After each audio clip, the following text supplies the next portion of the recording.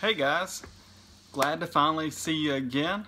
One of those things where we're doing W3 online right now, so here we are doing W3 online for you. And kind of what we want to do tonight is we're going to have our story, we're going to have our world, we're going to have an activity for you to do, and we have a game for you to do. One of those wacky games that we like so much you'll get to do at home with your family or maybe your brothers or sisters. So lots of things to cover tonight. And it's going to be in a series of videos. It's going to be in some comments. You'll find the activity sheets we have for you. And Miss Nanette here in a few minutes is going to tell you all about the game we're going to play. So lots of things in store for you. But before we get started, I want to share with you a letter from Dr. Dig-a-Lot, or an email. He sent it to us today and wanted us to read it to you guys so that way you can feel and hear Dr. Dig-a-Lot's heart. So let me read that to you. Excuse me while I look over here. It says, "Dear W3 gang, how are you guys doing? We're praying for you and love you. Isn't this a good time to be a Christian, to understand that our trust is in God?" Excuse me, let me read that again.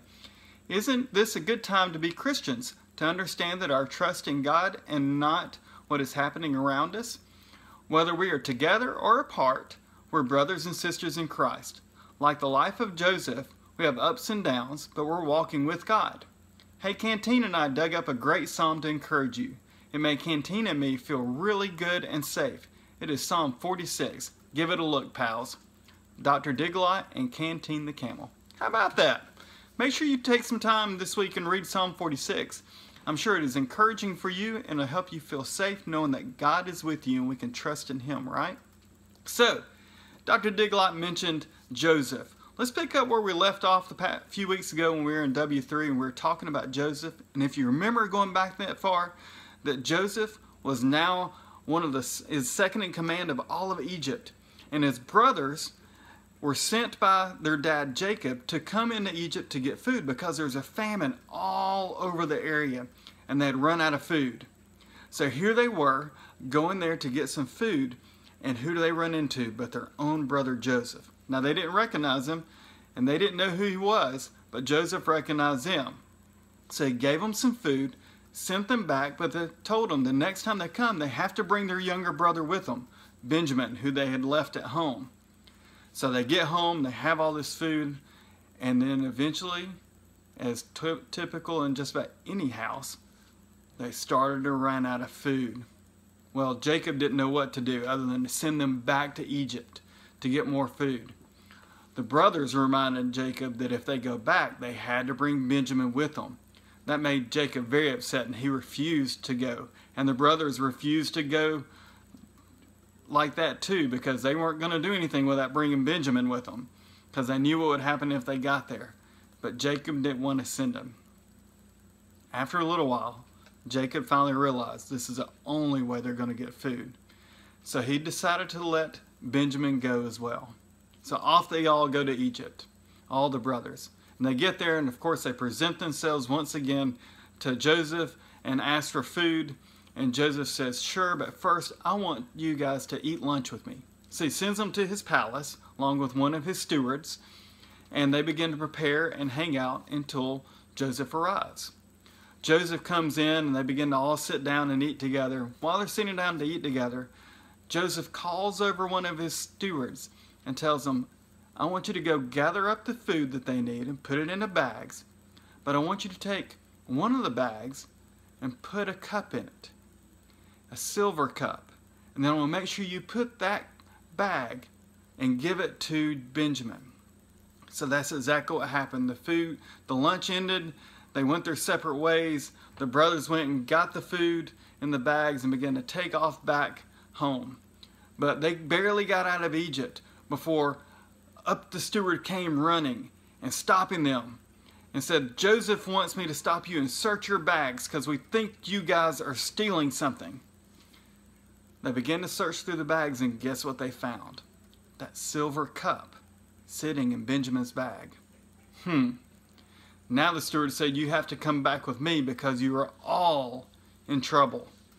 So he takes them all back and stands them before Joseph once again.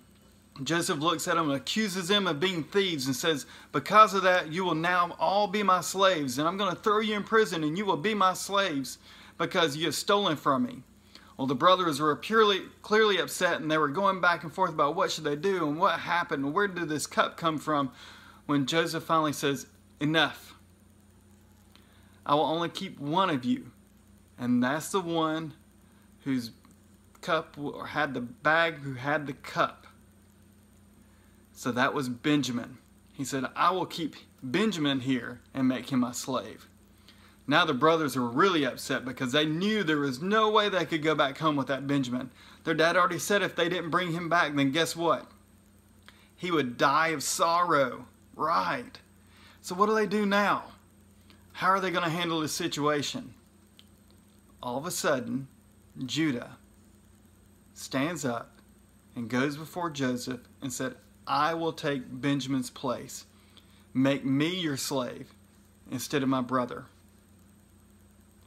And guess what happens from there? I'm not telling you. You have to find out next week, because that's where we're going to leave off now. So, hope you enjoyed the story. Make sure you look it up. It's in Genesis chapter 43 and 44, and you can read all about it. And now what I want to do is I want to get Miss Nanette over here, and she's going to introduce the game that we have for you. And that way you guys have a game that you can play with your family, your brothers and sisters, and you can have a good time with that. So, glad to see you. We'll have other things posted along. We'll have a story from Miss Julie coming up in another video. We'll also have those activity sheets for you. But now here's Miss Nanette. Alright, hey guys, this won't take long. You only need a couple of things for this game. You need a straw, or something like a straw, and you need one for each person, because we're not passing any germs right now on W3 Wacky Games. You also need like a water bottle or a Coke bottle. If you don't have anything like that right now, you could get a cup, but you want it to be as narrow as possible to make the game a little more challenging. This is called the Pouty Straw Game. So you're going to take your straw and hold it just like this. Okay? So that's the fun part. You might want to take some videos and pictures, because I'd love to see them. So what you're going to do is you're going to put your bottle or your cup or whatever on one side of the room, and you're going to have your straw and you on the other side. So you're supposed to put the straw in your lips, turn around 3 times, and race down. You've got your straw, and you're going to put it in your cup or your bottle.